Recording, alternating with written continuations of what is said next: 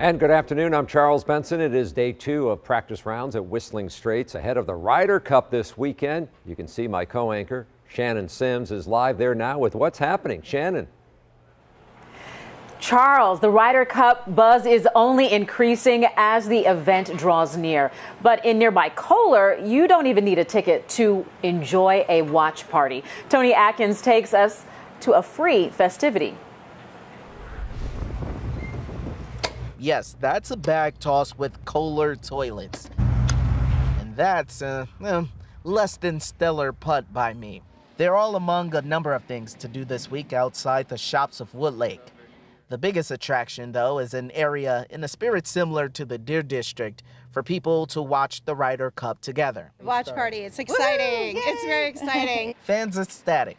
The watch event will have food trucks, live entertainment, and of course, the broadcast.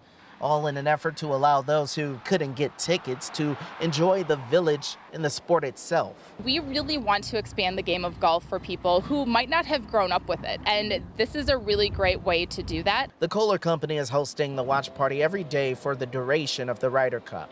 It's quite the journey for an institution best known for making sinks, toilets, and bathtubs for more than a century. It now shares the duty of hosting one of golf's most prestigious events.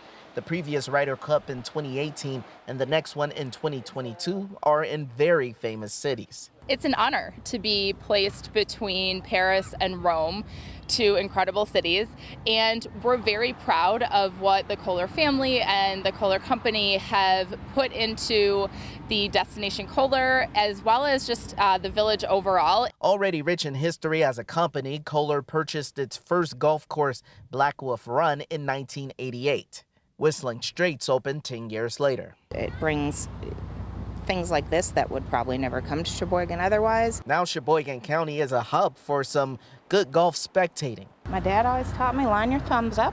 And a hub for some talented players as well. USA, where do I sign up? On the green in Sheboygan County, Tony Atkins, TMJ4 News.